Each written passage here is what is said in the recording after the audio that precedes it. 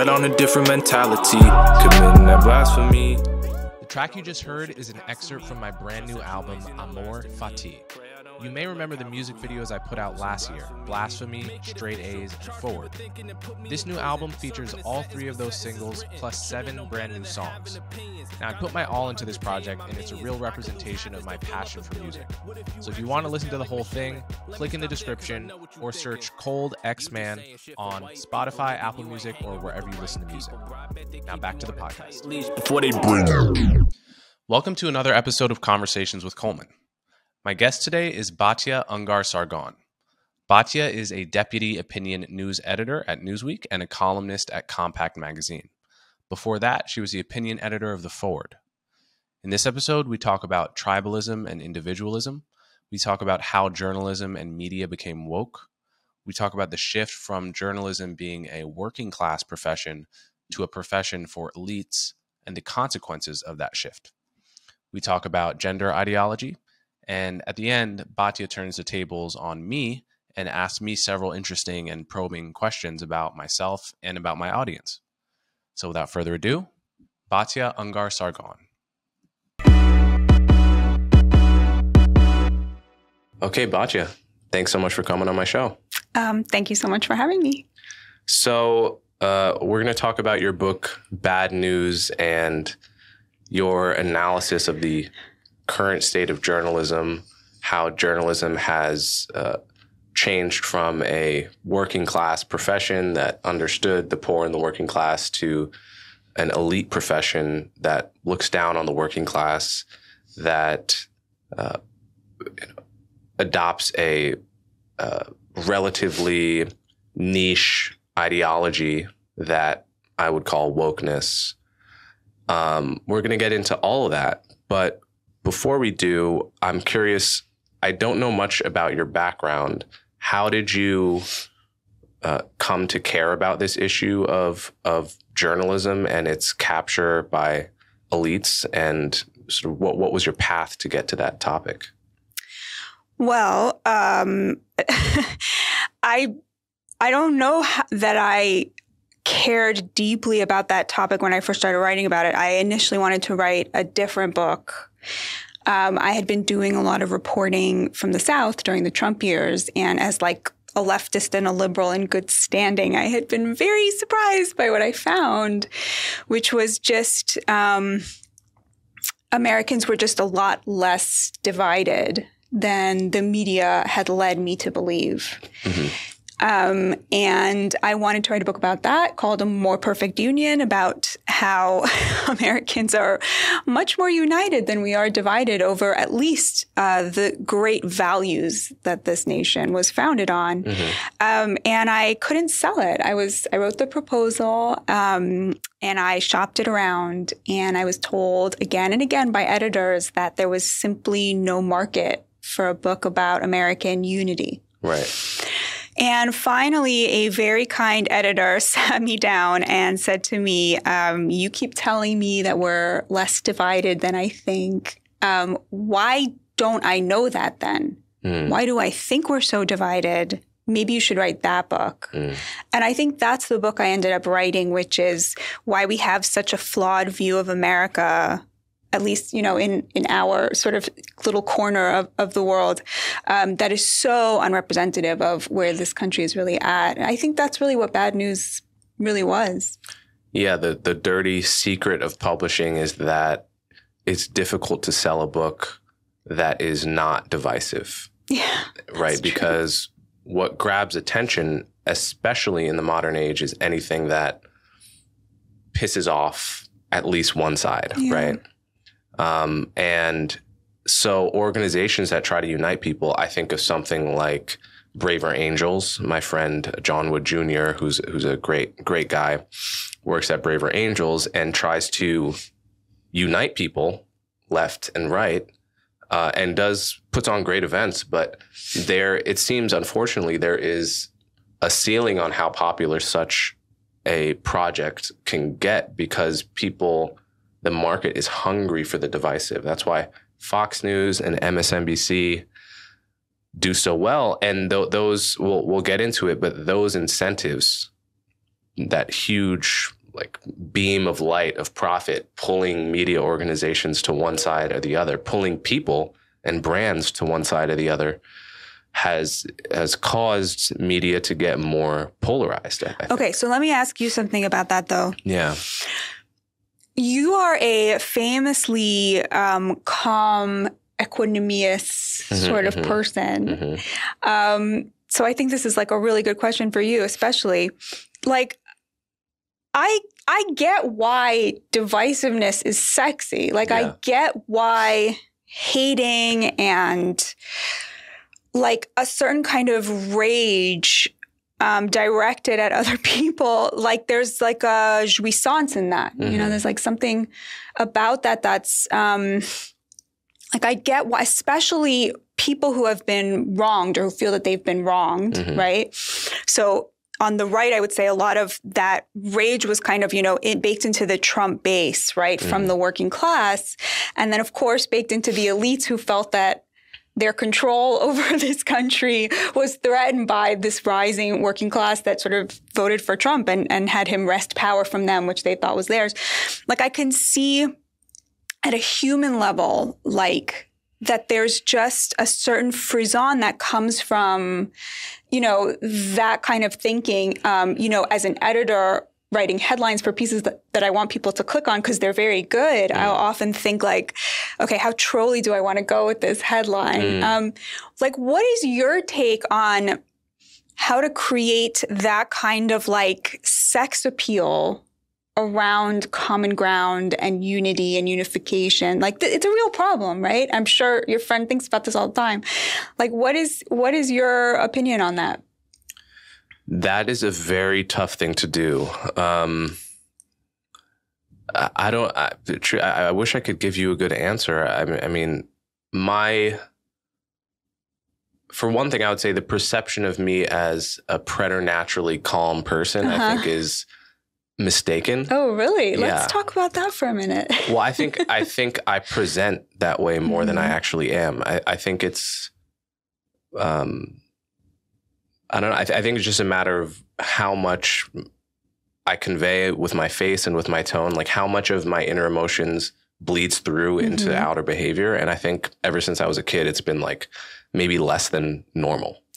Do you remember a time where you made a decision? No, I've always been described as like a calm kid ever since I was conscious, like 2 years old. But you've always felt like a wealth of fiery emotion that you know are not. But is it a conscious effort to not let those out? No, I think it's just... It would never occur to you that that belongs in the public. No, I don't know. It's. I think there is such a thing as more expressive and less expressive people by nature, right? So I think that I've learned through feedback of so many people telling me, "Oh, you're so calm all the time," and then I'm like, I compare that to my inner life. And I'm like, "What are you talking about?" I was like, I had like road rage walking here because people were walking slow in front of me. I had like literal road rage. I wanted to punch somebody. But I think it just doesn't, it's probably genetic or something. I don't even know. It just doesn't translate. Was your mom and is your dad like, are they like that too? No, they're both very expressive. Do you have siblings?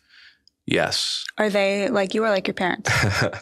My older No, they're not like me. I don't think. I mean, maybe one is somewhat more like me. Are you the middle child? No, I'm the youngest. Oh. Do you believe the birth order stuff? Oh yeah, I'm one of 6, and it's like every single piece of it is accurate for every single one of my siblings. Is that right? So which one are you? I'm the second oldest, but I grew up in a very religious household, and the oldest is a boy. So usually the oldest girl in the kind of community I grew up in ends up sort of raising the younger kids and developing that sort of ENFJ personality that's now like inescapable and plagues me. So that means you are more mature, more caretaking, more worrying about others. It means you're sort of oriented to tribe harmony, which is like the worst personality trait for a journalist, because our job is to stir things up, tell the truth, even when it's unpopular. But I'm glad we're talking about this, because one of the things I was worried about, Coleman, is that I was going to end up like spending the interview trying to make you angry just to test the communist hypothesis and end up saying things that I'm not even sure I believe just to get a rise out of me. You. Yes. But now that I know that it's futile, I won't. The world gets a rise out of me every day. It's just I don't show it much. Do you meditate a lot? I have. I've been on a lot of meditation retreats in my life. I haven't meditated daily in quite a while, though. Yeah, but also you said from a young age you remember being this way. It's so interesting. Yeah. Something else I wanted to ask you was, something I think about a lot is this question of like racial belonging, racial pride. I think about it a lot in the context of being Jewish. I think about it a lot in the context of, talking to Black friends about this question. Because I think for me, that's such an interesting question for you're part of this, crucial Black anti-woke intelligentsia. The role that you guys are playing, I mean, I think you saved us from the excesses of 2020. Like just really, not single-handedly, but the 10, 15, 20 of you in the public sphere. First of all, I'm curious if you agree with me. I feel very certain about that. But so to me, this question of, what's first of all obvious and fascinating about this group is how different you all are in your views on many other things. This question of like, can you say we need to reclaim Dr. King's vision of a post-racial society, an equal society, and a unified American society, and still claim some kind of racial pride? Say, no, but I still am proud to belong to this race. I'm still glad I'm part of this race. This race does have, values, or, this culture has values that I'm proud of, that I belong to. And I was wondering where you are on that, if you feel proud to be Black, if you feel common cause with other young Black men, if you see yourself in that sort of more post-racial way. Yeah, that's a good question. I think race pride is a consequence often of race victimization, usually groups that are told and treated violently and told that they're inferior or ugly often develop a counter narrative where actually Black is beautiful, Black power, I'm Black and I'm proud. All of those slogans that we're familiar with come out of that. It's a reaction to oppression, basically. And I'm curious what you think the history of Jewish victimization and oppression has done in terms of that narrative in the Jewish community. So that all makes sense to me.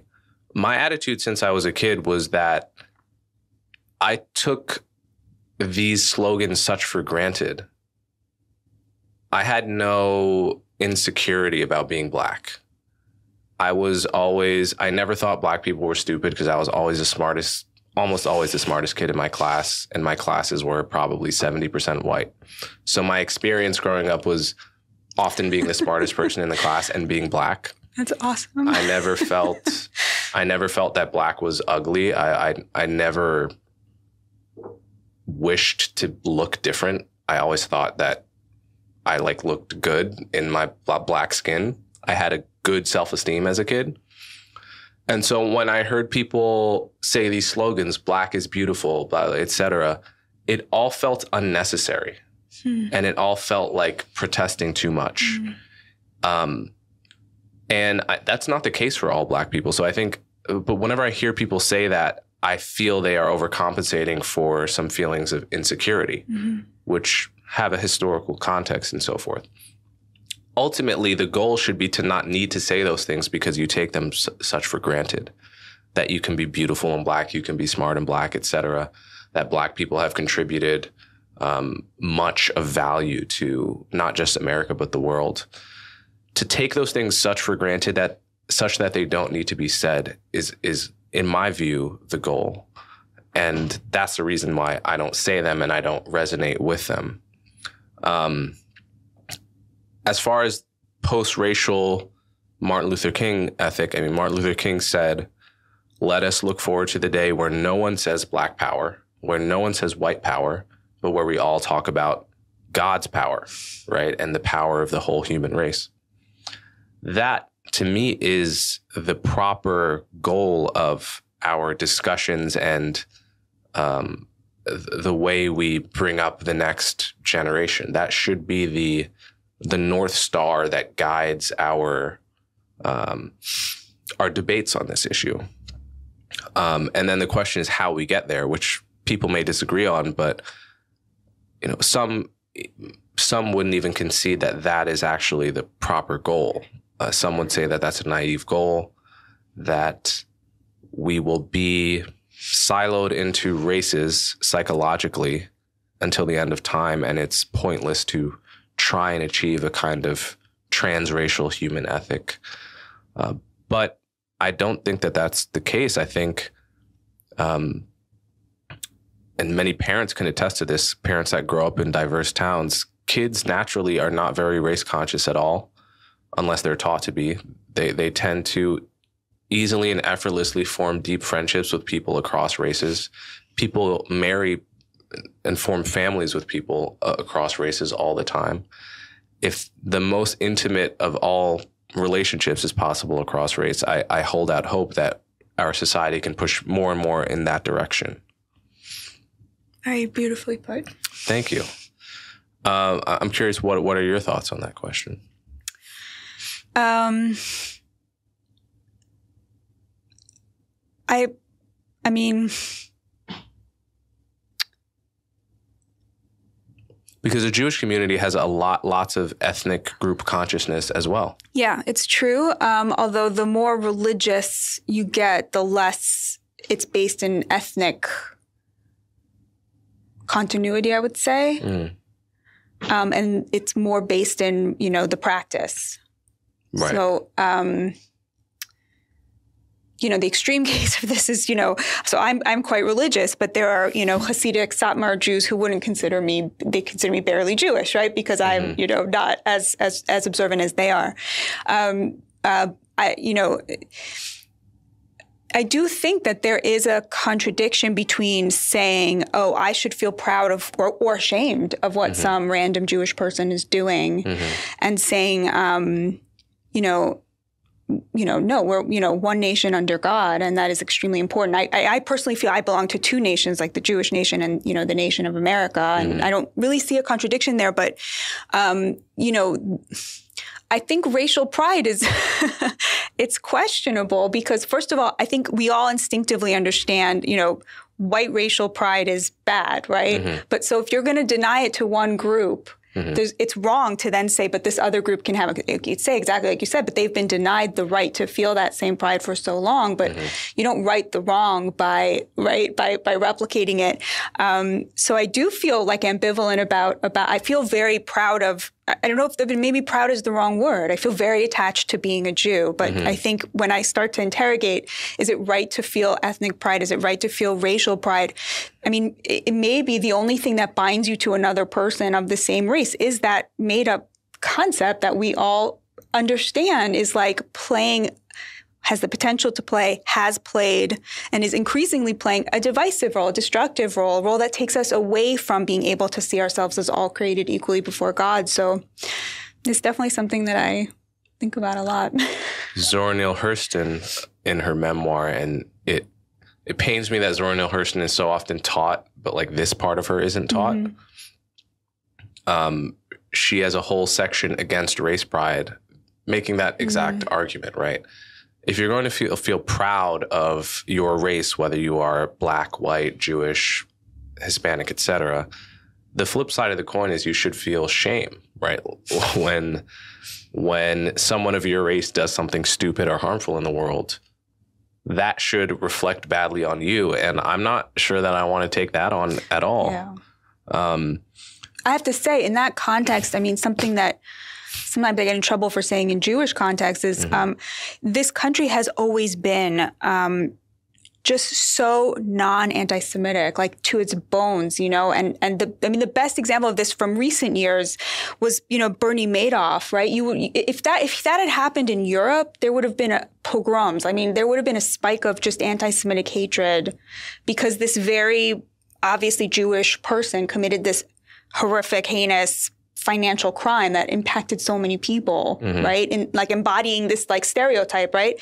That would have immediately signaled to, you know, this continent that's steeped in Jewish blood, like an opportunity to once again, you know, for people who are not just on the margins of society, but that sentiment which sort of seeps more mainstream. And there was none of that here. I mean, none that I saw, none that I was aware of. You mean in your lifetime? In America. Because some would say like pre-World War II. No, yes. There was quite a bit of anti-Semitism here. For sure. I mean, the rise of anti-Semitism started during the Gilded Age because there was a clash of elites, and clash of elites often produces, you know, racial tension, anti-Semitism for sure. I mean, restricted clubs, and after World War II, yeah.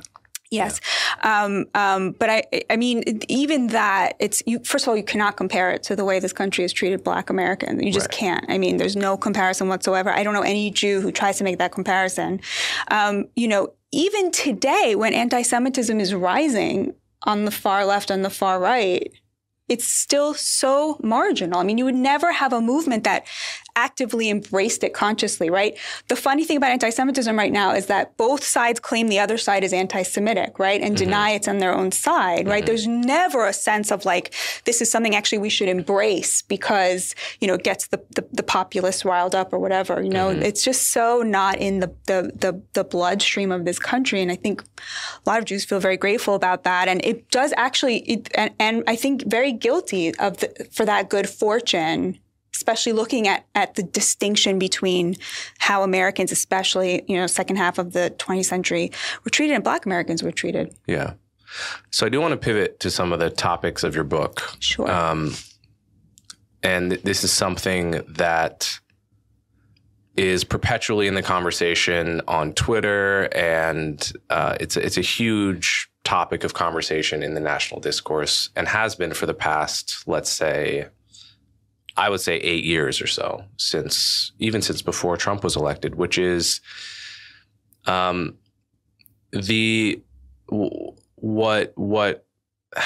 is sometimes called media bias. Although that's not quite the way you frame it in your book. That I don't think that phrase appears very much in your book, but many times it's just people wonder when they read the New York Times why it seems to have such a left-wing bias. And it's had a liberal bias for a long time. And it didn't bother so many people in 2005 or even 2010, at least not that I can recall. But somewhere starting around, you located around 2011 in your book. I've seen others locate it more starting around 2013. There started to be an increasing orthodoxy, woke orthodoxy at a newspaper like the New York Times, which then bled into MSNBC, CNN, et cetera, where you would just see the number of mentions of something like racism and white supremacy and systemic oppression go up by a factor of like 10 per unit time or more, right? A massive increase in concern with these kinds of topics. So I guess one place to start is what happened there, right? Like what happened starting around the early 2010s that, in my view, probably peaked in about 2020 or 2011 that transformed a news that had a slight liberal bias into news that was drenched in woke terminology. Right. So it was two factors. So journalists had always been more liberal than the American population at large. Just the kind of person who goes into the industry. Why is that exactly? Well, it's somebody who wants to fight for the little guy, right? Like that was always the character trait of who became a journalist. Journalism used to be a working class trade. So it was sort of like being a cop. or being, working in a factory, right? It was a high working class trade. Journalists lived in working class neighborhoods. They made working class wages. And so they saw themselves as answerable to their neighbors, to other working class Americans. So, like the typical person who would become a journalist would be like the kid who sat in the back of the classroom, like cracking wise about the teacher, was always getting kicked out of class, like super anti-authoritarian, and maybe was so anti-authoritarian, like that they couldn't go to the factory, because they weren't good at taking orders. They couldn't become a cop because they hated authority. So they'd become a journalist. They go to Washington and they meet famous people and politicians, and they'd give them a hard time, just like they gave their teacher a hard time, and they'd give them a hard time on behalf of their fellow working class Americans, because that's who they saw themselves as answerable to. They would go home to their communities and go to church with these people. And, that they saw themselves as outside of power, looking in and demanding justice. That was the sort of the character of a journalist for much of the, certainly, the 19th century, when American journalism really got off the ground as a populist revolution. And then, up and through the middle of the last century, what changed was college, which is the defining line in so many questions, socioeconomic questions in America, just dividing people who are upwardly mobile from people who are downwardly mobile. So, it started slowly, but it really took off with JFK, who was this kind of upwardly mobile, educated, it was a new kind of elite. And when he married Jackie O, he united this kind of new meritocratic intellectual elite with the kind of old school elite, right? And created this new glamour around meritocracy, right? Now, he had worked on the Harvard Crimson when he was at Harvard, which was the paper, but he would never have dreamed of becoming a journalist because in the 50s, it was still considered a low status job, and he had his sights much higher. But what happened shortly after that was the whole Watergate scandal. And the Watergate scandal made journalism look really glamorous. Not just the scandal itself, but the way it was immortalized in film. It made it seem like if you were kind of plucky, smart aleck, right, you could bring down the most unpopular and most powerful person on the planet. It just made it seem really sexy and really glamorous and really high status. So higher class elites started to go into journalism, and which meant that people who were hiring journalists could then demand an even higher education and even higher status elites, right? And those people, of course, demanded higher salaries. While all that was happening, both parties had sort of committed to the knowledge industry, right? So as this revolution, the status shift is happening, in the journalism industry itself in the 70s and the 80s and the 90s, you started to see the rise of globalization, the kind of offshoring of good working class jobs.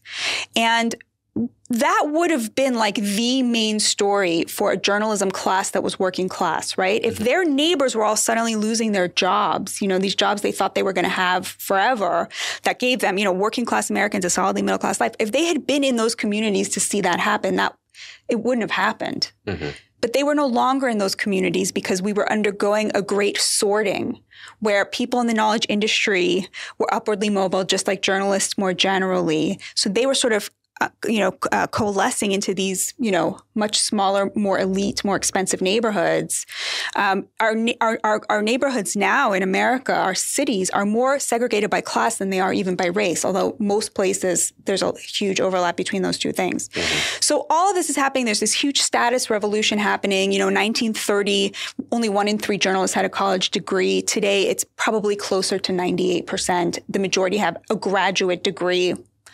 What do you do a graduate degree? It doesn't make you better at interviewing people or telling the truth. It probably makes you worse at it, actually. Wait, so 98% of journalists have a college degree? So it was 92% 92. 5 years ago. By now, I'm sure it's probably not. I mean, I can't remember the last time I met a journalist who didn't have one. I think it's still the case that fewer Americans in general have a college degree than don't. It's about 36% have a college degree, and another 10% have some college, but not a degree. Right.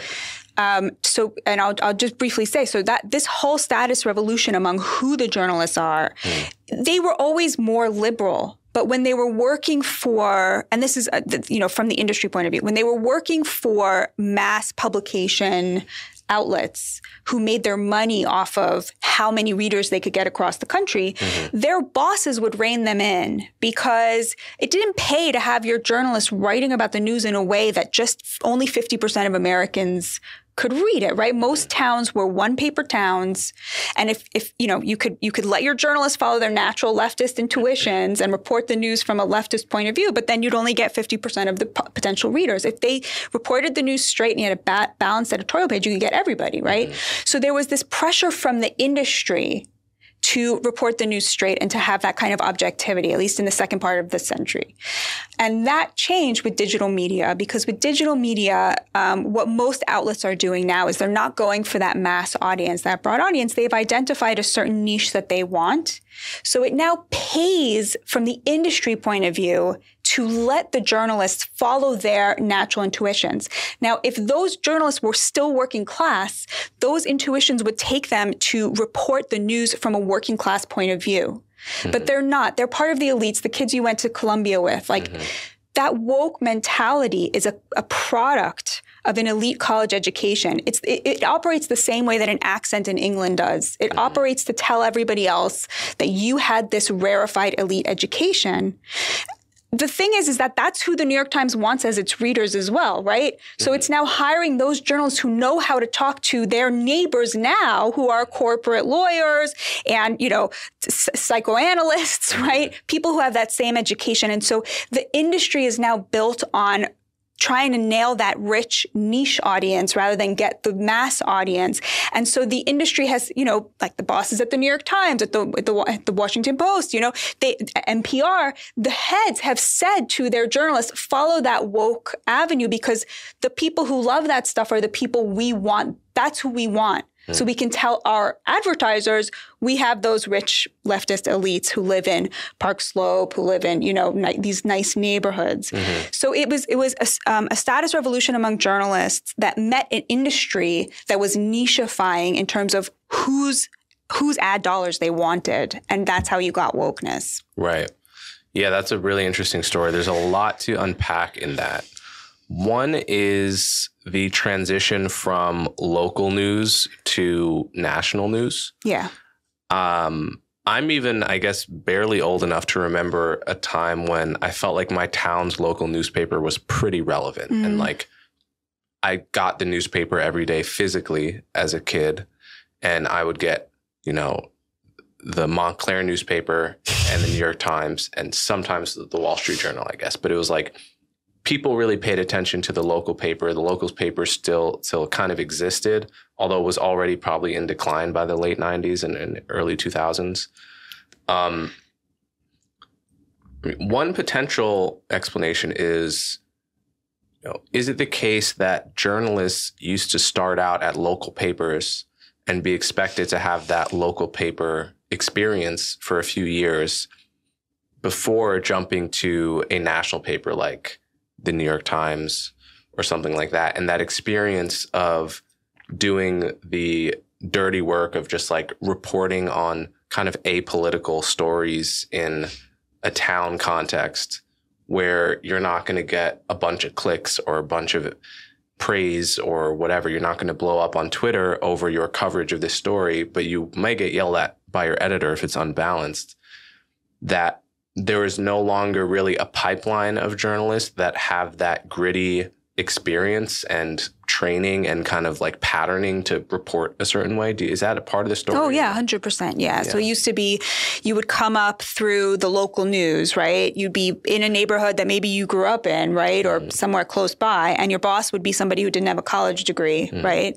And then, at some point, eventually, you would get to a larger regional paper, and then maybe the New York Times would notice you. Now, if you look at who the New York Times is hiring, they're hiring from Vox, right? They're poaching from, these kind of, outlets that are created for, upwardly mobile, upper middle class millennials. And it's people that have basically gone from college to They've never been in non-woke waters. Maybe college to a journalism school. Yeah. Yeah, 100%. And also, the role of digital news in this seems big as well. I mean, I've you know that old movie / is it a play too, The Producers? Yeah. So there's this moment in that movie where one of the main characters, and I have no idea why I remember this. It's so funny what you remember. There's a moment where he says, you can make more with a flop than with a hit, right? And for some reason they do the math. Like they can make more with a bad play or bad musical than with a good one. And I think about that line a lot when I read articles today.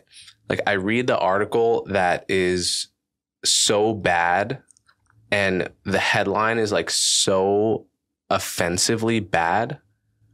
So you listed a bunch in the first chapter of your book, which are like during 2020 when you basically could literally say anything about, no matter how mean, but if you said it about white women, it was totally fine. Right, it's so and true. People pretended that this wasn't misogyny by other means. But you can just say like the worst, most misogynist shit. So but true. as long as you put white in front of woman, everyone was just on board, like, including white women, paradoxically. And there are just like a million headlines like these, which I'm not even sure would be written today because things have calmed down a bit. But then I think about what is the model of digital news as opposed to print news. Like if it was 1995 and I wasn't on the internet and I got my physical newspaper all day and I saw an article that was like, white women are the worst, right? Like New York Times headline, I would be like, that seems really strange. And then I read the opinion and it's just like gobbledygook of postmodern like language. I would begin to consider unsubscribing from that newspaper, especially if that sort of thing showed up a lot. That would not be good for their business model. Today, because ad revenue is a portion of, a lot of these newspapers, merely to read the article is to partly finance what you're reading. So like, it doesn't actually matter. Obviously, the New York Times still makes, I think, most of its money through subscription. I wonder if you know the breakdown. Yeah, so they're making about $10 million a year now, I believe, last time I checked, from their subscriber base, which they're very excited about. And I mean, that's why everything is so woke. I mean, because you're saying like, oh, they're right. Like, white women, I think the headline from the book was, when Black people are in pain, white women join book clubs, like that kind of thing, exactly. Right? Just pure, disgusting, ridiculous. But like, they know their audience. Their audience, like that headline was created for, the Upper West Side, right? Like they know who their audience is.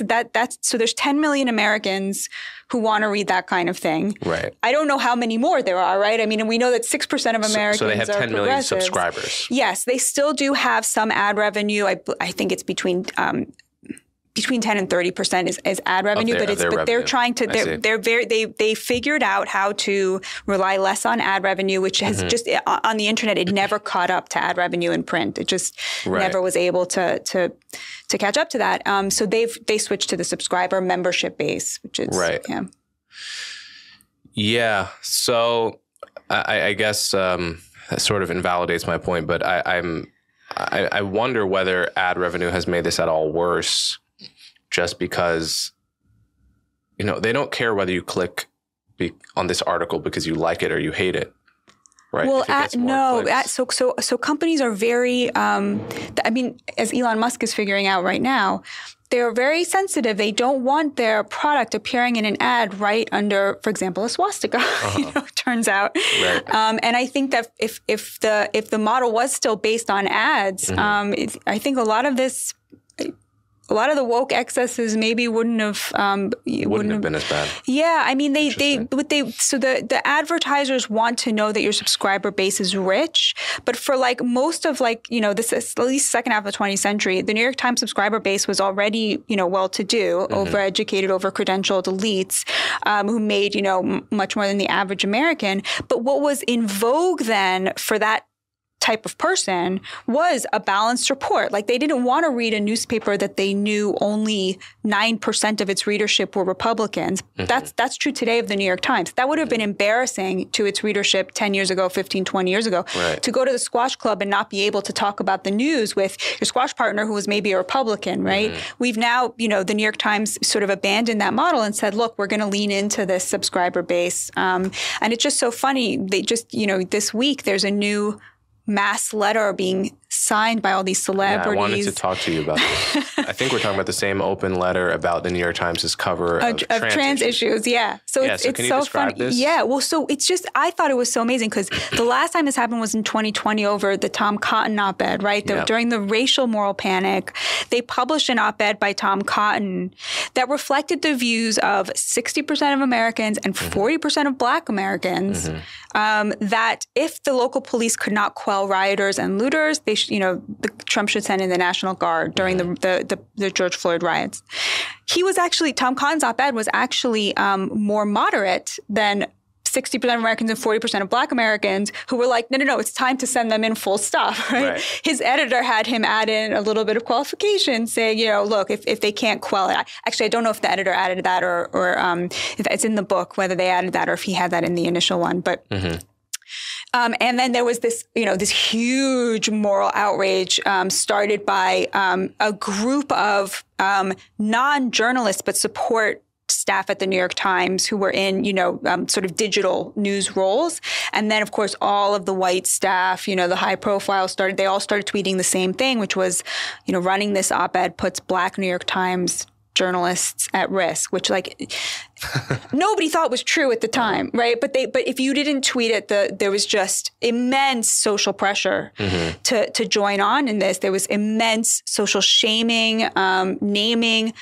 James Bennett, the op-ed editor, head of the section, lost his job. There were struggle sessions. I mean, just the climate was just insane. And then there was a huge letter signed by 6,000, I think, people, demanding justice on behalf, for the crime of having written this op-ed. 2 years later, they've moved on. They've moved on from Black issues to trans issues. There's a new letter out now decrying the Times' coverage of basically what's called gender-affirming care by the left and what's called child mutilation by the right.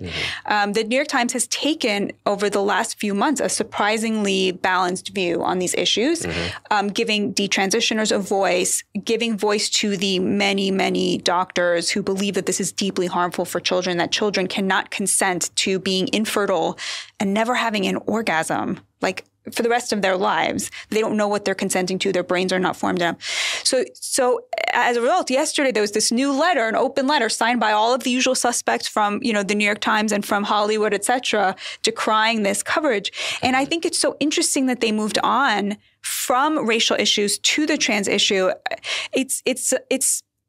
I think that the reason that the moral panic over 2020 is over is because it became so clear how little buy-in to the woke worldview there is from the Black community. It's just so clear how distant the views of these over-credentialed elites are from the vast majority. I'm talking 80-85% of Black Americans. I mean, in poll after poll. Do you think that's clear to them?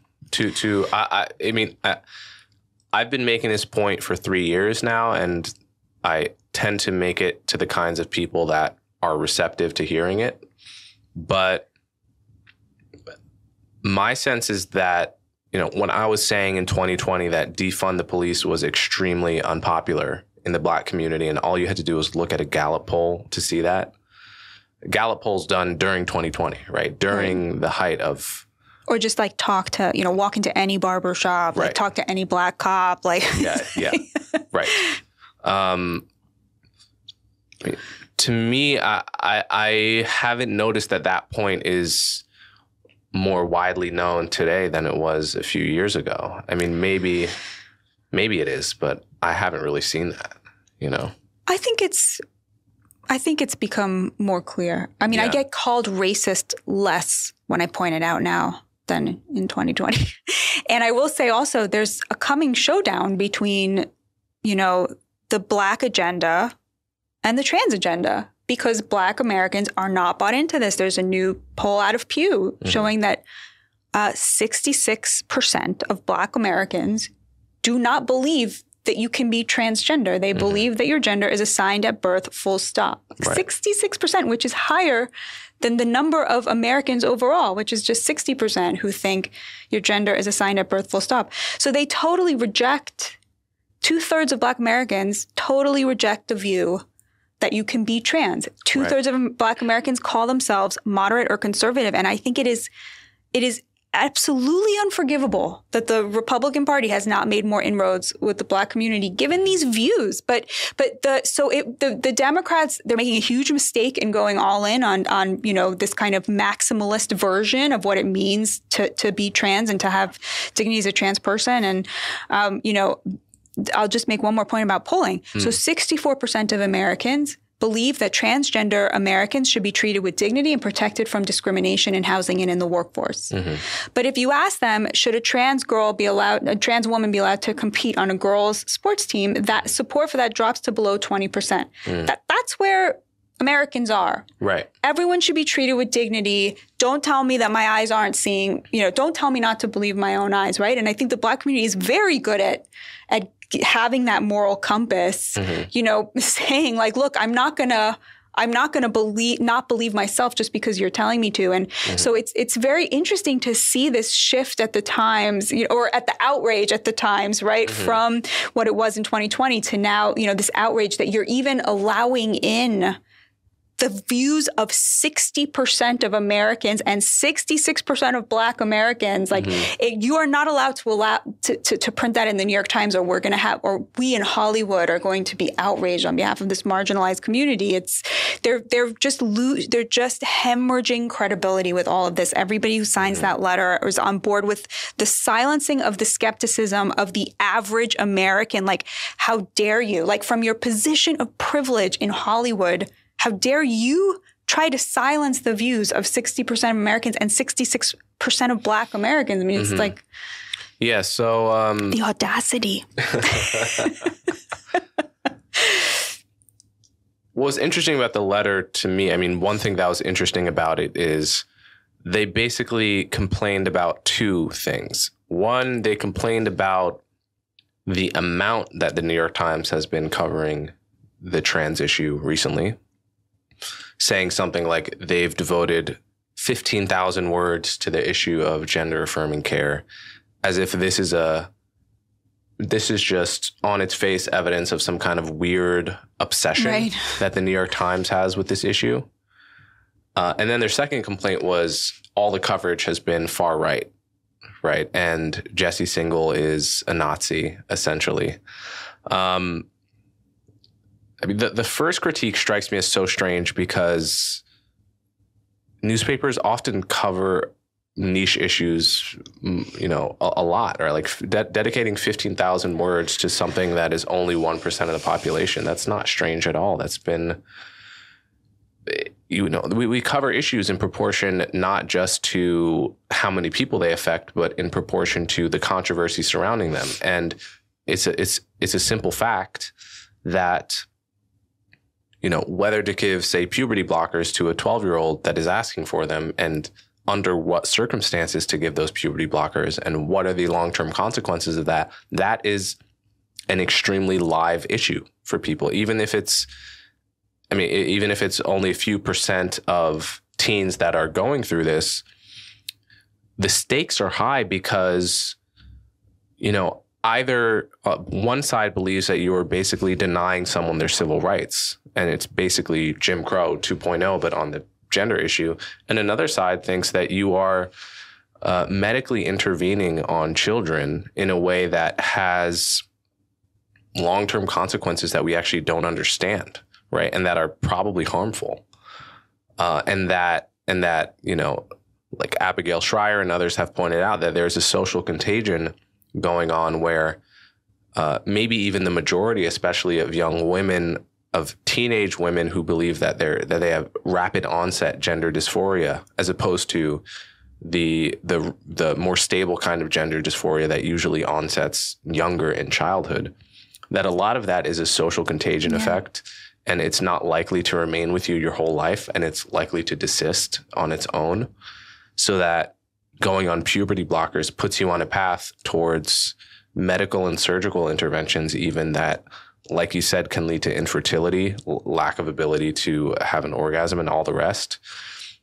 And to do that to a child, even if they're asking for it, that's a very controversial decision. So I think it's a really strange argument to say you should just talk about this issue less. And also you should talk about it the way I want you to talk about it.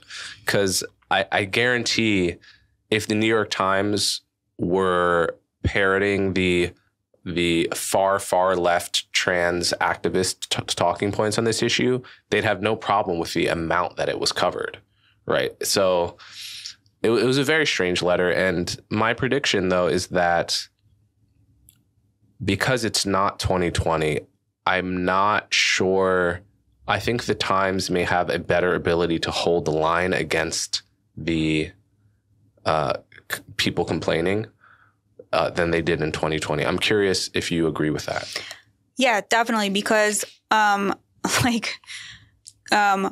good people should still be bothered by like what we did to Black people. Like that's not dead and over. Mm-hmm. So when somebody can marshal that to win an argument, good people will say, how do I know I'm right about this? And if they don't have Black friends to tell them, like, this is nonsense, how are they going to know that? And they probably don't have Black friends because of, you know, how segregated this country still is from a class point of view. Mm-hmm.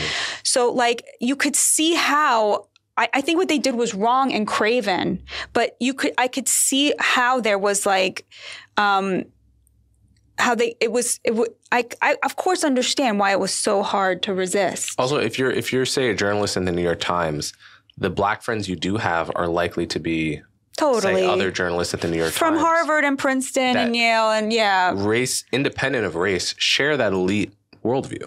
And I will say, not from the ADOS community oftentimes, which is another thing, that's right? true. So there's this stolen valor from like people who like, we still, I mean, I know you don't support reparations. I do. Like we still do owe certain people certain things that we never gave them. Mm-hmm. Like there's like a, you know, anyway, we don't have to get into that, but, you know, so there it's like,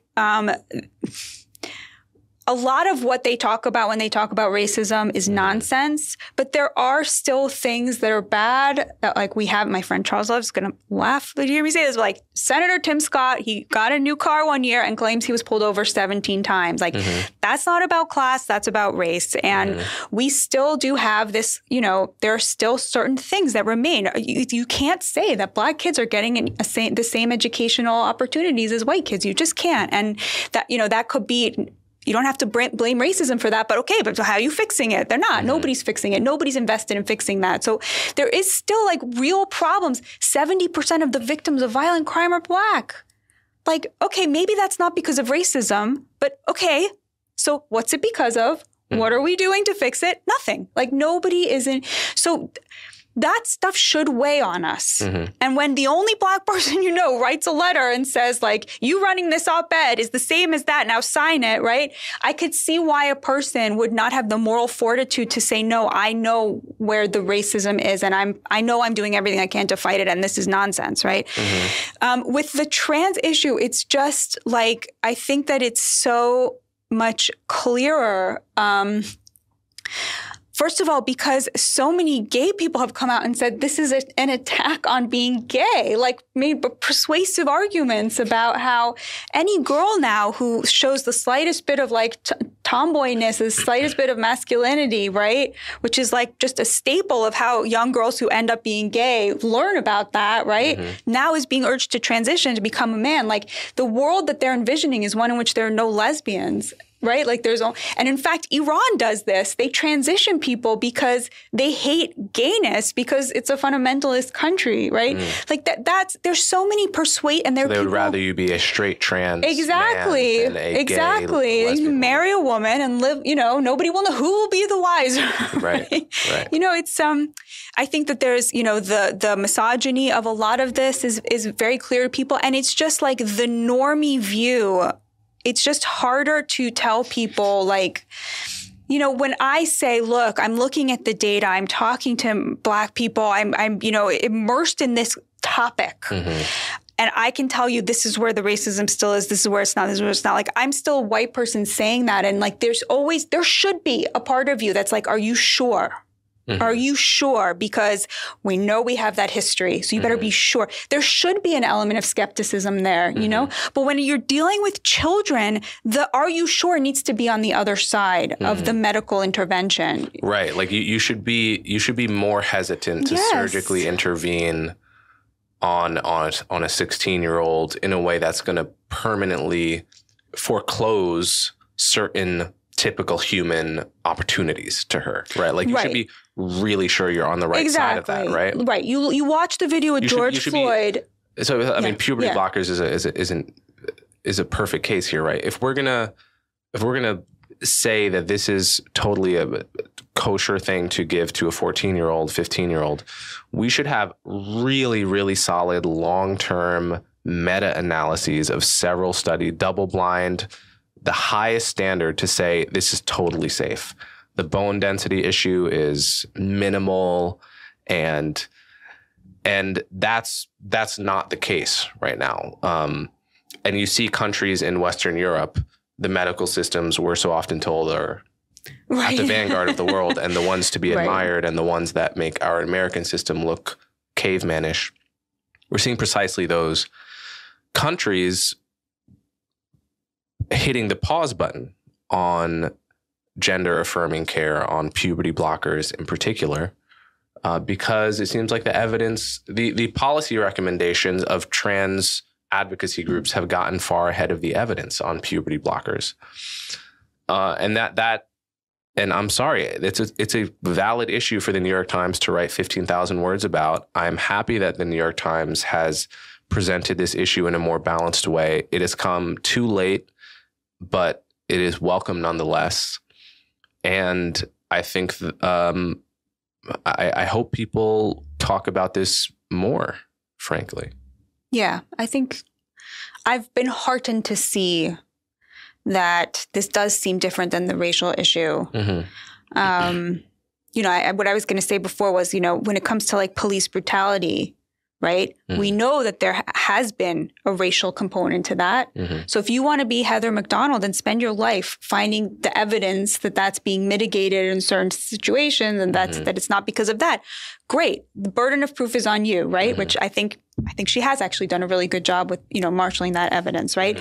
When it comes to something that's really new, clearly socially contagious, right? And being pushed only by a tiny fraction of elites, the burden of proof is on them to show that this is a civil rights issue. And I don't think they've met that burden. And part of the proof of that is, if you look at how they treated Ron DeSantis's parental rights and education bill, right? They had to make up a new name for it that lied about it in order to sell it to the American people, right? They had to call it the Don't Say Gay bill, even though literally what the bill says is you can't talk about gender and sex to my 6-year-old, right? Like that's the bill, right? Is like, you got to wait till they're 8 to tell them who you're having sex with, right? They had to make up this new name because they knew that if they accurately represented what was in the bill, if Americans actually knew what was in it the way that most Floridians do, it would get 60% support from Democrats, right? Which is indeed what it got. So I think that seeing that you need to misrepresent something in order to get people to your side, it's kind of a tell, I think, a really powerful one. Right. So in your book, you talk about one thing I found interesting in the way you framed this issue was the New York Times, like many outlets, has found a nicher audience. That is actually a wider feature of the content landscape, I think. Right, we're we used to have a situation where there were how many channels? There were like 13 channels basically, and all of them had to have content that was palatable enough for the whole family to watch. Families were often of mixed politics. I think one major trend just in content, in multimedia content over the past 50 years has been the nicheification, the bubbleification of everything, which is to say content has become more and more targeted for smaller and smaller audiences that feel more passionate about the content. I think that's true of Netflix shows. That's true of, I mean, just like how many shows, it's probably true of movies as well. How many shows, you know, today versus 50 years ago are watched by like a large percentage of people? I think it's just a fewer number, full stop. Well, my favorite show, The Bachelor, is still watched by many people. Well, yeah. I'm sure it is, but yeah, no. The proof Bachelor for this, equivalent in 1960 was probably watched by many twice more. as many. Right. There was this great short video on Twitter on is it Sunday that Game of Thrones or House of Dragons was playing? Yes, Sunday, and it was this like it looked like one of these really nice buildings in Manhattan, and somebody was standing outside filming, and you could see that like every apartment in this like really nice upscale Manhattan building was watching, because you could hear the credits. Yeah, you could see the credit. Yeah. Like just the blue light, like in the exact same way. And it was just when the show was starting. And it was like, yeah, I mean, that's what I would argue is like this nicheification is happening along class lines, not along political lines. But there is a superimposition of class and politics because of this college divide, to where content created for the college educated is going to be increasingly leftist and increasingly woke, like everything that we're seeing on Netflix and a lot of the Amazon Prime stuff. And a lot of those directors, by the way, signed this anti-New York Times trans letter. You know, this kind of that, you know, the people who like the sort of, you know, all of this woke posturing in Hollywood is done on behalf of, like, that's, you know, they're Democrats, they're leftists, they're liberals, yes, but more important than that, they're upper middle class. They're households that make between, you know, 200 and 500K a year. Now we know that 65% of households making more than 500K a year are Democrats now. So there's been this like class stratification, which is what I argue in the book, is that wokeness is not about politics, and it's not about race, and it's not about gender.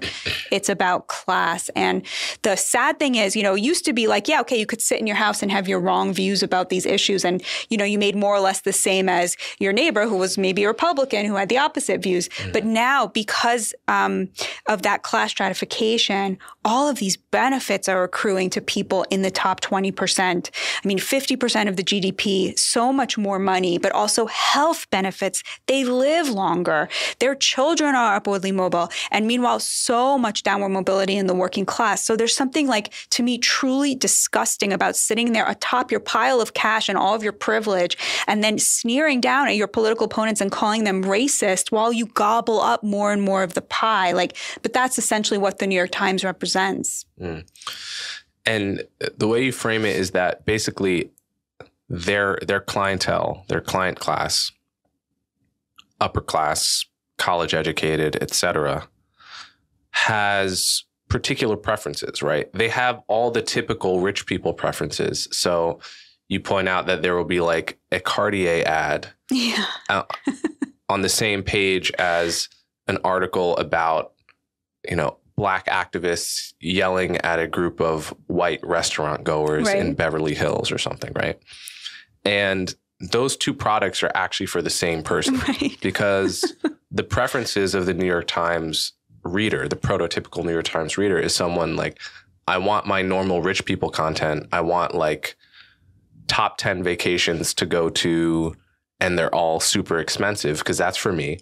But then I also kind of have this quasi fetish for being like masochistically yelled at by Black activists and told how racist I am. So it's all for the same kind of person. And it seems paradoxical, but it actually makes sense once you consider the overall preferences and beliefs of New York Times sort of client class, right? 100%. Yeah, they're two sides of the same coin, the BLM fetish and the Cartier ad. They're literally two sides of the same magazine and two sides of the same coin, because they, of course, all of this woke language is a protection of the class interests of the educated elites. Mm-hmm. It is, essentially to say that they are the moral arbiters and therefore deserve to rule because of their higher morality, their higher intelligence, their higher talent. We've become a society that is, so you and I would probably disagree about this. Like, I think in some way this is built into the idea of a pure meritocracy. The idea that the talented and the smart should rule, which is why I'm a populist. It's like there should not be that big of a difference, even if you're truly so much smart. I mean, you're used to being like the smartest kid in every room you're in, right? Like, it's like, well, at least between the ages of like 0 and 12. Right. Okay. Maybe. Since then, you've met someone who was.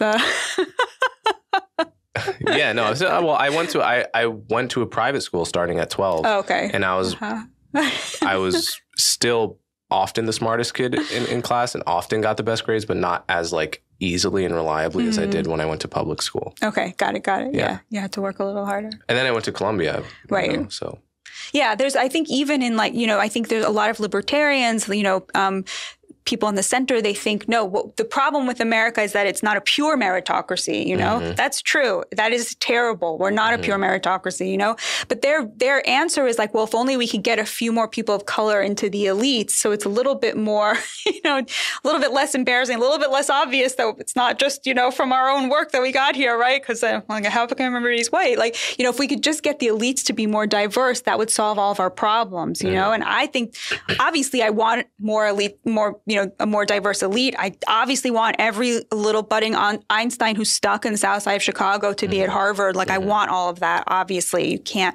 But I also want there to be less of a gap between the elites and everybody else. And I totally reject this idea that the smart should rule or should tell people what to believe, or, so much of what ruling is, so much of what government is supposed to be about is to reflect what people want, and they have a right to be wrong. And if they want to be wrong about taking a vaccine, they have that right. And it's deplorable to think that because somebody has a higher IQ, they have the right to tell somebody what to think, what to believe. So what attribute do you think is lacking among the ruling class? Clearly not intelligence. What is the attribute that you would want to?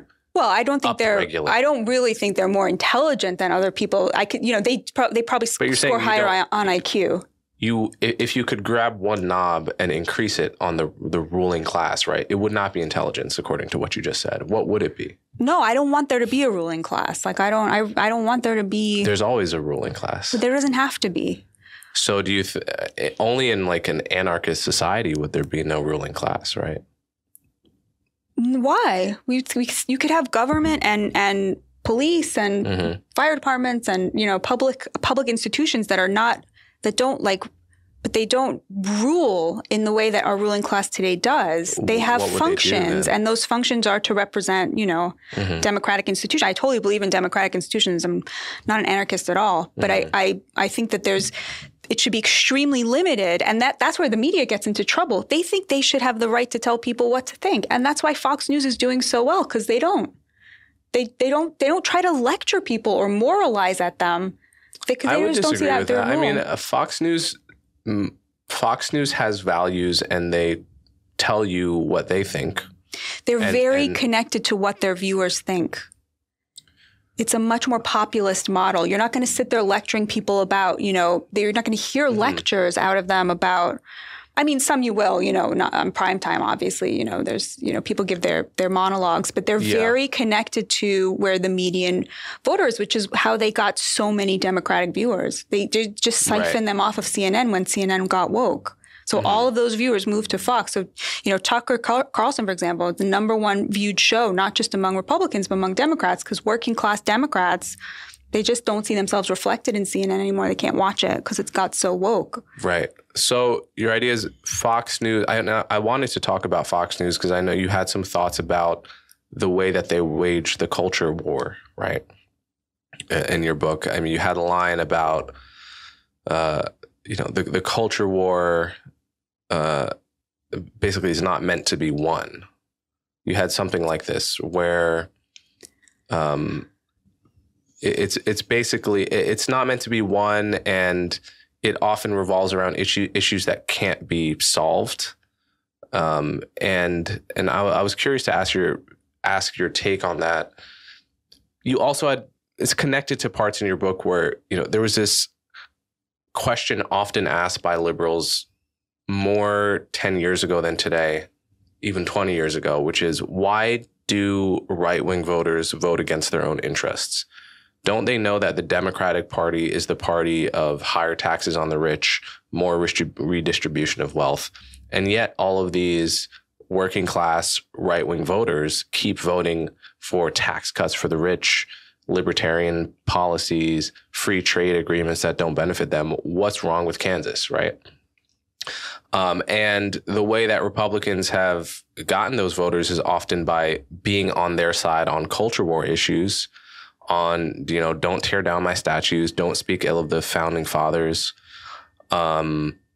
traditional views of gender roles, of homosexuality, and, religious intolerance of homosexuality, and all the rest. So what do you make of that classic sort of liberal question? Is it a well-founded question? Is it an unfair question? And how do you feel Fox News has addressed that question historically and today? Well, so Fox is it's still sort of quite free market. So on economic policy, it's definitely much more weighted towards elites and the rich than it is towards the working class. But I will get booked on Fox News to represent the populist point of view. And cannot. During the Trump era, did they take Trump's line on protectionist trade policy? Some yes, some no. Maria Bartiromo is a big fan of Trump and those policies. Immigration is a purely economic issue for most working class Americans. So on immigration, yes, they were much more populist in nature. But that's so there's one example of so leftists like to say, people who don't support mass immigration are racists. When you poll people, the reason they don't support it is because of the economic impact that it is having on their lives. By the way, Black Americans have borne the vast majority of the ills of mass immigration, leading to a wage decline of 20 to 40% over the last 40 years. Yeah, and one of the many awkward facts for people on the left is that Black Americans often don't support high levels of immigration for that reason. Right. And yet their civil rights struggle has valor stolen from it to support importing non-citizens to this country. So then they're asking Black Americans, who this country still owes something to pay taxes to support mass immigration. I mean, it's disgusting, but that's how they use race to hide over the economic impact of their virtue signaling. And of course, it's the elites who benefit from mass immigration because they are the people employing, these people as nannies, as landscapers, they like to go to nice restaurants and much cheaper if you can, the whole back of the house is people who are undocumented. So they're really benefiting from it economically. And then they talk about it with this patina of morality, which hurts Black Americans. I mean, it's really, really staggering.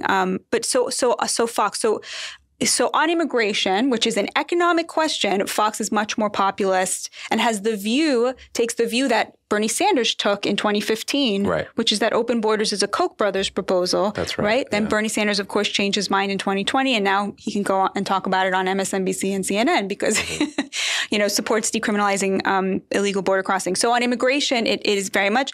On trade, there are some on either side. Obviously, Tucker Carlson was very much in favor of it. Now there's sort of it's funny because now they're so anti-Biden that whatever Biden does, they have to, but on some things. On some limited things, Biden has furthered some of Trump's tariffs. Yeah, Biden has sort of adopted some of Trump's some trade of them, policies, yes. He kept the tariffs on steel and aluminum. Michael Moynihan made a good point that it's not that so much that Biden has taken Trump's line on trade, it's that Trump took the left's line on trade. Yes, that's exactly right. Although when it comes to the green agenda, Biden, he'll abandon everything. Right. So they kept the tariffs on aluminum trade, and then he sort of got rid of them when it comes to importing these like wind turbines that are made by slaves in China, because obviously the green agenda is more important than anything else. Human rights, workers' rights in America, what have you.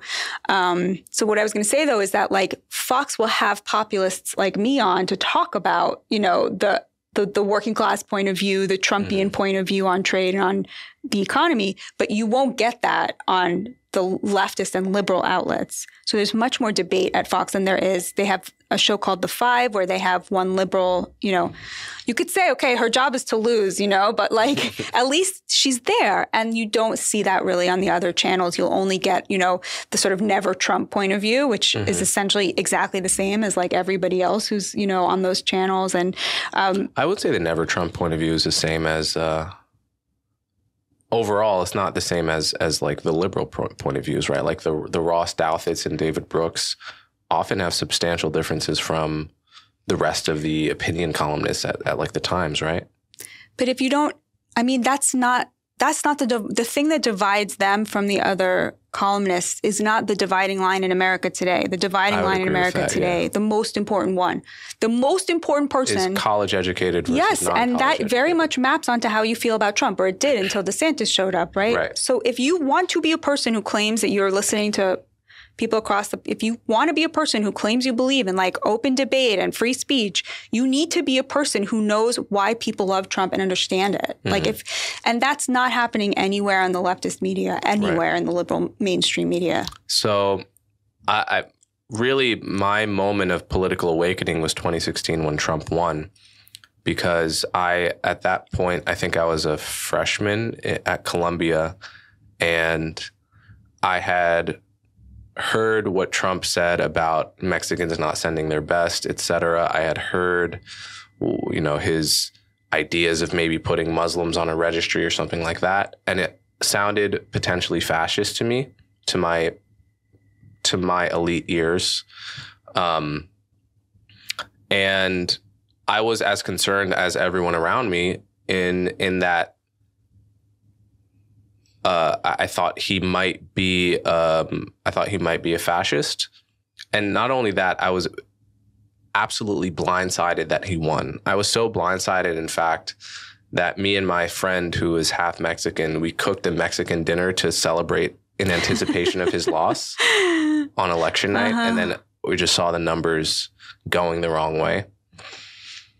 Something very big changed for me the moment he won, which is I went back to the drawing board and I said, clearly I don't understand something, because when you have, like, as a scientist or a rational person more broadly, when you have a model of a system and you make a very strong prediction and it goes the other way, it means your model of the system is wrong. Right. Some variable is way off, right? If you drop something enough times and one time it just shoots upwards, you have to change your model of gravity. That's just basic rationality, maybe the most basic principle of rationality.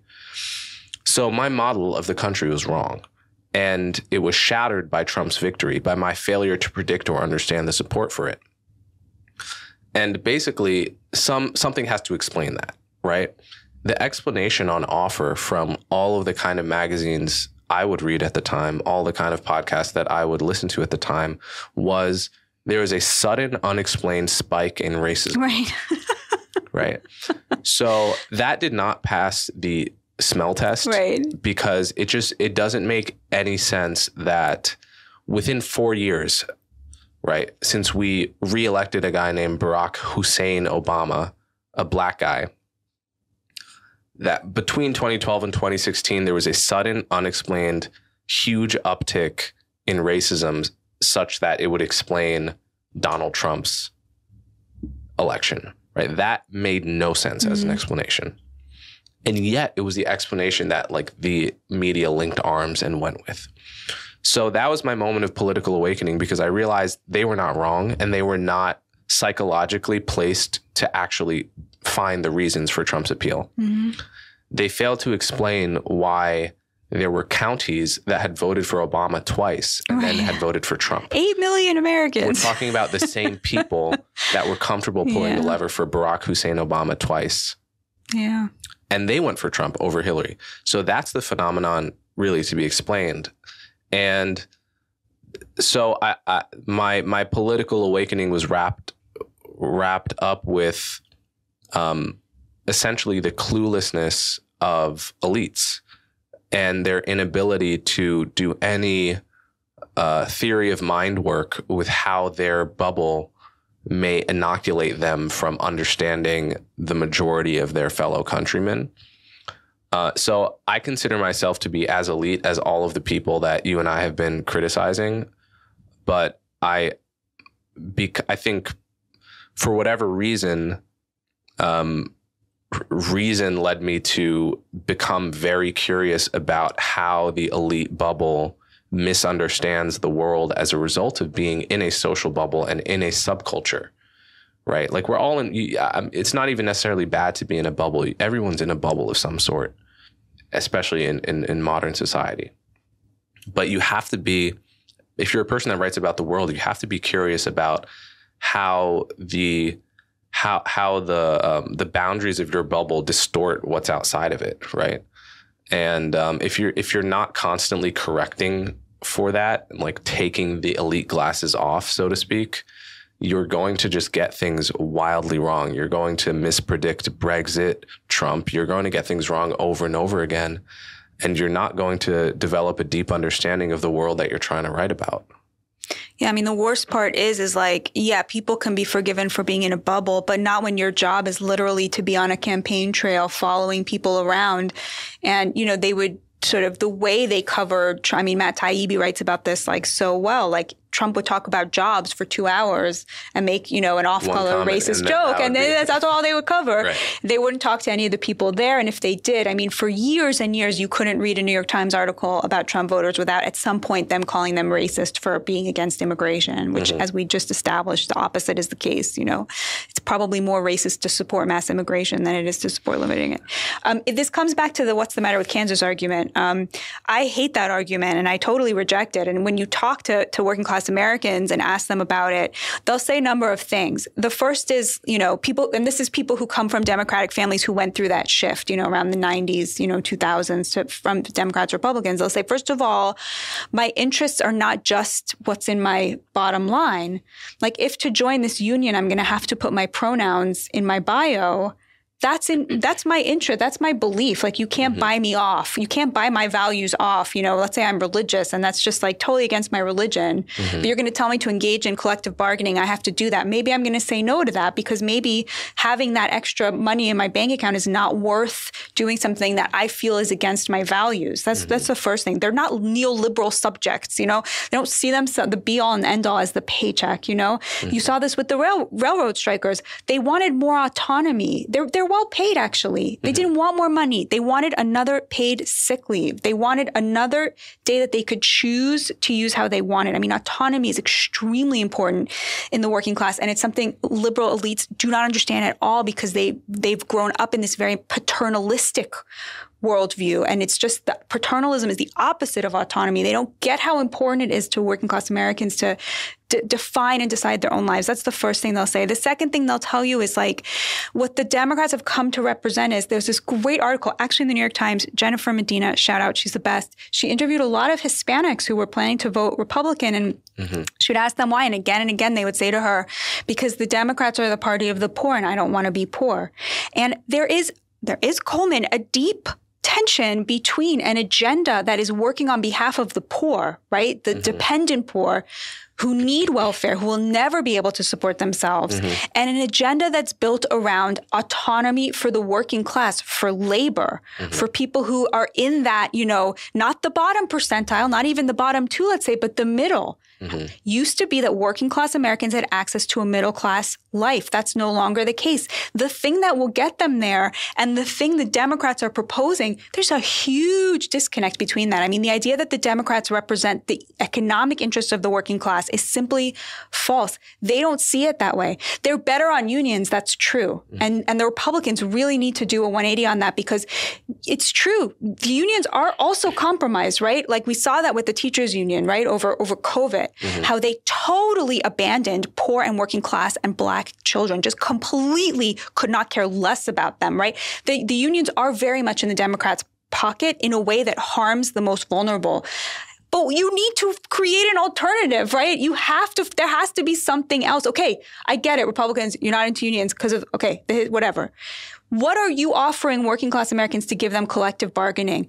There's another problem with unions. Working class Americans don't want an antagonistic relationship with their bosses. This is America. It's a very entrepreneurial country. Mm-hmm. People feel like they want to be able to excel. And if you have an adversarial relationship with your bosses, which is something unions often impose, that gets in the way for people to be able to say, well, maybe I'm going to be the best, and then I'm going to be able to get ahead. And so it's a delicate balance. I still think unions right now are providing the best in terms of collective bargaining to working class Americans. You cannot compare the conditions, the pay, the safety conditions between unionized and non-unionized workers. And that's very important. But I also understand why a lot of working class Americans are not in unions. The union membership is not growing significantly. 6% of private sector workers are in unions. They're not wrong about what is in their economic interests when they say this is not going to do it for me. And if you want to be a working class party, which the Republican Party is now making a lot of noise about, right? It's very clear how the Democrats have ceased to be that. You have to have an economic agenda that works for the working class by asking them what they need. And collective bargaining is just always going to be extremely important because they will never have the same kind of power as the corporations. So I think actually what we're seeing now is the Republicans, some in the wake of Trump, recognizing that, realizing that that the populist spirit that got them all these votes needs a policy agenda to represent it. And you're seeing energy from people like Marco Rubio, Josh Hawley, of course, a little bit Ted Cruz, to kind of think of what would it look like to have a conservative working class party that works for working Americans, so you can get back on track to that American dream where a man can support his family in dignity, buy his own home, and retire in dignity. Mm-hmm. Yeah, and so there's one other point I don't think we really directly covered that I thought was a great point from your book, and it's a point others have made too, which is, when you talk about the difference between class politics and race politics, and you think of, what it is that elites, college-educated, left-leaning elites have to sacrifice for their politics, right? If you're a college-educated, left-leaning elite, you make good money, you're in the top decile of income.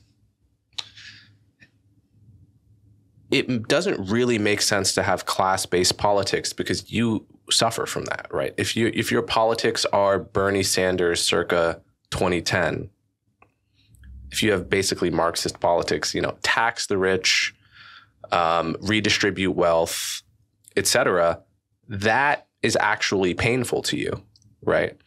Whereas if your politics are to forget class and simply diversify the elite racially, that actually doesn't necessarily hurt you, right? Like if you work at the New York Times and you have to just make the newsroom 30% people of color, but you survive that transition, if your politics become more and more about race rather than class, that's actually a bargain that makes a lot of sense financially, right? It's like, if you're on the board of a company, let's make the board more diverse. Let's get some more women and some more people of color on the board, but we're still all millionaires, right? We're not actually lobbying for an increase in our own taxes or a wealth, much less a wealth tax. Not to say that any of these are particularly good policies I would support, but the bargain kind of makes sense. Is that how you see the popularity of race-based politics among the most, let's say, the ruling class? It's very close to that. I always say it's like flying first class. Like, they're very happy to pay for everybody else in coach to fly for free, as long as that curtain comes down and there's no upgrades, right? Mm-hmm. As long as they're in that special place, right, where they get the special treatment, mm-hmm. right? They're happy to subsidize everyone else to fly for free. Like, that's kind of the mentality. And I think you're right that switching from class to race definitely absolves them of any kind of redistributive urge. But my thinking has evolved on this is I think that sort of tax the 1% is very consistent with that elite view, which is why you often hear people in the top 20% and the top 10% demanding. They're not really the top 1%. They have so much class resentment. The top 0.1%. They have so much class resentment against the billionaire and the millionaire class. And so what they want is for that to be redistributed down to them. Working class people, the ones I've interviewed, the tens and tens, if not hundreds that I've interviewed for my next book, they don't believe in that. Like, they see millionaires and billionaires often as jobs creators. So yeah, they want better wages. They want better working conditions. They want housing that they can afford. But they don't necessarily feel that they are owed a portion of the success of some billionaire who made a lot of money by taking risks and investing money, et cetera. The professional class that don't create any jobs, right? That live off the fat of, the excesses of, sometimes billionaires actually when they buy their newsrooms or what have you, right? They feel very much this resentment, like, how dare they make all this money? We're the smart ones. We're the educated, talented ones. Like, we should be getting part of that. Our NGOs should be getting part of that. And then, of course, and the poor should get some of it as well, right? So I think that it's, they do have a class-based analysis, but you're completely right that there's no idea of widening the pathway that gets you to that elite education. College is getting more and more expensive. So if college was once, a vector of upward mobility, it's now the gatekeeper keeping people out. But even worse than that is, the jobs that many of us in the ruling class do are like totally meaningless. I mean, if I didn't do my job, like, the world would be totally fine. The world would not be fine if every truck driver went on strike. We would all starve. We would literally starve. Yet we sit here reaping the benefits of the knowledge industry and saying, oh, you're totally replaceable. You shouldn't be given any of these benefits, Like, it's reversed. Like, the people whose labor that we rely on and frequently will say, oh, you know what? The model now that the liberals have for an economy, the way they see it is, all production will be done in China, by slaves in China, and we won't have to worry about paying them a living wage.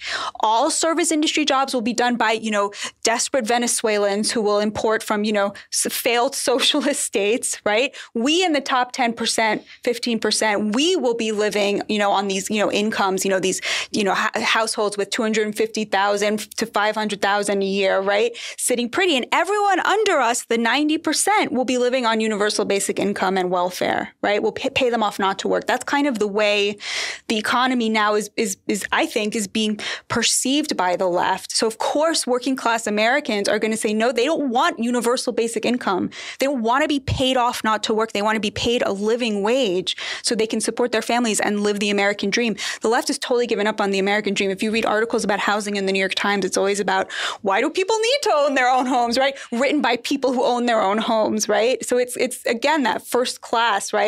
Happy to pay for everybody to live in these high rises that we're going to build for the homeless, as long as there's no upgrades into first class from the hoi polloi. So what's the solution? I mean, what do you, if you were czar of the Democratic Party or the Republican Party, what would your prescriptions be for both of them? There are huge market interests, especially with a tight labor market like ours right now, to paying people a living wage, to building tons of housing, obviously secure the border. I mean, I should start by saying I don't believe in czars. I don't really want that kind of power. But upward mobility, it's very obvious, like the things that lead to upward mobility, marriage, having children in wedlock, not out of wedlock, the thing that I think really is required is a kind of for government to talk to the owners of corporations in a way that makes it clear to them that we are going to be encouraging reshoring manufacturing and paying a living wage. New York City will have paid by the end of this year $650 million to house and feed illegal immigrants. It's not clear to me why we can't take that money and pay to Americans to work service industry jobs in a way where it's a living wage. If we're going to be subsidizing workers, which is essentially what we're doing, Biden has decided we're not going to have a border. It's open borders. I'm sorry, that's just the case. The migrants, when they cross, they say this, right? They understand that it has been promised to them that they can come. You know, you don't get 2 million people in a year without essentially opening the border. He's done that because it's essentially they've essentially subcontracted hiring to the cartels. You know, that's what's happening. We have a tight labor market, right? And they you know, people in cities, you know, they need their cheap workers, right? If we're going to be paying for this, like, we should be paying American workers. I think Trump's whole America First point of view when it came to foreign policy, when it came to domestic economic policy, was like really on the right track. And it was such a just such a despicable mistake for the leftists not to be like, gosh, he's doing everything Bernie Sanders was like dreamed of, you know, in his fever dreams. He couldn't have imagined like a trade war with China. Who even thought that was possible? And so I think there was a lot of great stuff happening there. The economy really reflected it. And, you know, the situation is not as bad as one thinks. You know, home ownership rate for working class Americans is around 50%.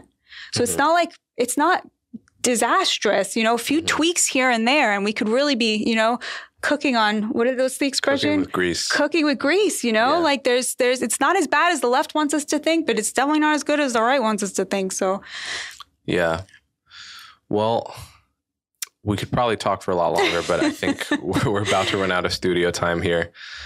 Are there any last questions you had wanted to ask me? Because you had prefaced. God, I didn't get to any of them. You didn't get to any of them?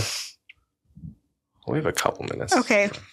I wanted to ask you, what is something that you think your followers are wrong about? Something I think my followers are wrong about. Like something that, you know, people come to you and they're like, but there's something that you feel like you don't understand why the people who are kind of in your camp believe that. Yeah, like what they're getting wrong. I don't know. That's a tough question because, like, if I say everything I think on this podcast, so naturally I would repel people that are super wrong in my view, right? But you're not, like, you're hard to put in a box. Yeah. Well, okay, let me ask you this. Are you a class traitor? Oh, in a way, I may be, because I'm an elite that is frequently critical of elites. And were your parents elites as well? It's a good question. They may have. Well, my mom grew up in the South Bronx, extremely poor, but was the first in her family to go to college. Never struck me as having elite sensibilities, really.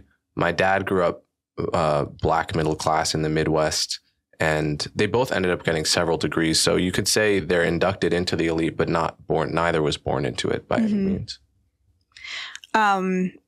You talked about being on a recent podcast about being scared when you were in college at Columbia to admit that you didn't hold these views and that you would secretly listen to podcasts and then secretly have conversations with your friends. Yeah. I was so surprised by that, like that there was a period when you were a normie like the rest of us, like scared of, how did you overcome that and how'd you overcome that fear? I didn't. I just felt it and spoke anyway in the times that I chose to. There's that great Audre Lorde quote, I think, about like you can learn to speak when you're scared, like you can learn to work when you're tired. Wow. You know, it's like I don't transcend fear by any means. I still feel it. Really? Yeah, sure. I feel social fear if I know I have an opinion that's unpopular in the room. Like what, for example? Any one of my opinions on racial inequality, about not everything is racism, anything that anything that I know can get me marked as a bad person. I feel that social fear just like the rest of everyone, you know. What could you learn on the topic of race that would change your mind about your views? As a hypothetical. I think as a hypothetical, I would say evidence, really solid evidence using sound methodologies of massively higher levels of racial discrimination against Black people than I believe exists across like multiple. Mm-hmm. And I do believe some exist in the housing market and policing. I've seen rigorous evidence of that. But it is not nearly enough to be the primary driver or even close to the primary driver of the racial disparities that we see, in my view. But what would change my mind is, you know, to see an order of magnitude more racism shown by the most rigorous methods of doing that. And what accounts for the disparities in your mind? What accounts for the disparities in my mind is a myriad of factors, but it's, you know, the kind of things that it's an actual skills gap, right? Like an actual human capital gap between Black people and white people, between different ethnic groups of white people. You see Nigerian Americans doing far better than Jamaican Americans, say. Right. You see white Americans of Russian descent doing far better than white Americans of Irish descent, right? And clearly in this era, although discrimination against the Irish, for instance, was a huge thing in the 19th century, most of those identities are not even active anymore, right? White Americans, by and large, view themselves as just white, and a lot of them don't even care where in Europe their ancestors came from.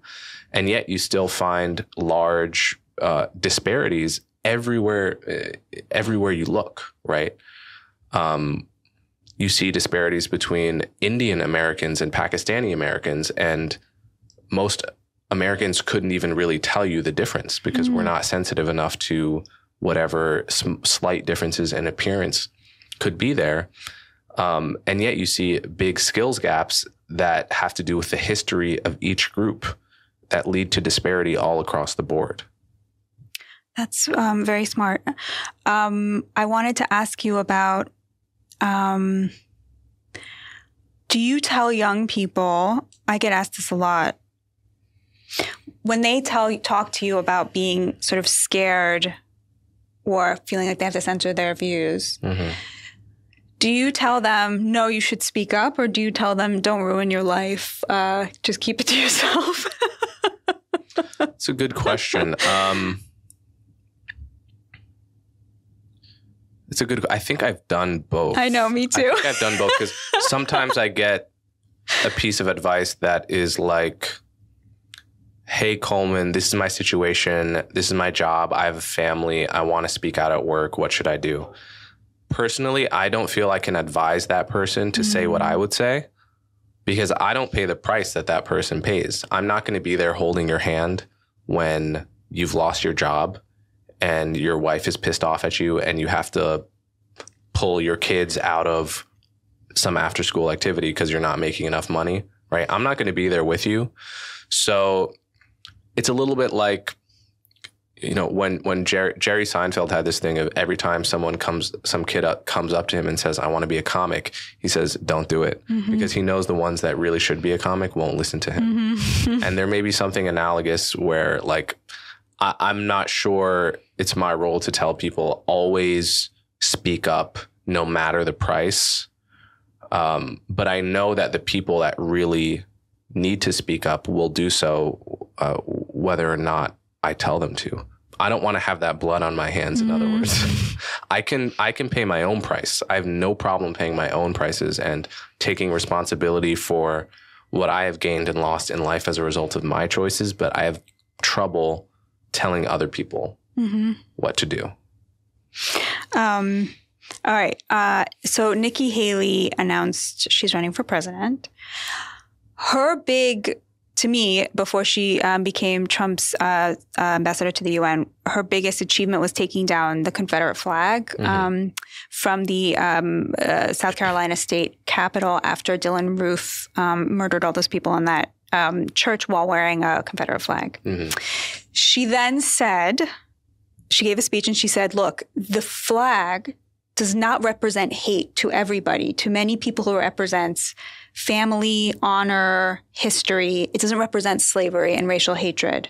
But we're taking it down because he appropriated it in that way. Now, I know a lot of people in the South who feel that way about the flag, who feel that it does not represent slavery. They never supported slavery. Their families didn't have slaves, but it represents to them their pride as Southerners. But I also know a lot of Black Americans, especially in the South, who that flag has one meaning to them. It means slavery. So what I wanted to ask you is what you make of this whole situation. Do you think there was any merit in what Nikki Haley said? Who do you think has the right to define what the meaning of that flag is? And what do you think it means? That's a very tough question. I want to be respectful of people that have different viewpoint on it. From my point of view, that flag represents the Confederacy, which was an attempt to secede from the United States, to leave this country because of a desire to protect the slave way of life and the slave economy. So it was an attempt to do a bad thing for an evil reason, and that's what the Confederate flag means to me. I can't impute that meaning onto someone else, right? If you were sitting across from me and you said, actually, I grew up in the South, I grew up seeing that flag, and it means the pride of my region, I think that's okay. That all I can give you is what it means to me, and all I can do is to receive what it means to you. I think it should be, I don't think I should be in charge of whether that flag comes down. I think in a democracy, when we're living together, it has to be like a negotiation, you know, and you can't drag people along with you. You can't hector them. It has to be a negotiation. So that would be how I answer it. I think that's all our time. I think we're about to get kicked out of the studio. Oh, no, okay. So thank you so much, Batya. Thanks for having me. Yeah.